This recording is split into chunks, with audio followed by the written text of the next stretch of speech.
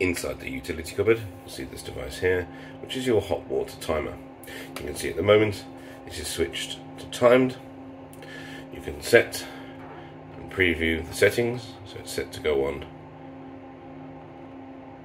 Setting the date here.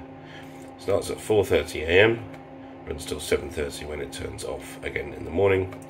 Has a boost function which runs from 1:30 till 4:30 in the afternoon, and then at 8:30 PM it runs till 12:30 AM. This is on the economy setting, you can see it set there, so it's the most efficient way of running the device. If you ever run out of water, because it has got a water tank, and if you do use a number of showers or large sinks, you can then have this boost function here. By pressing this, it will boost up. However, because it's currently running on an economy cycle, it showed an error because you can't boost when it's already running.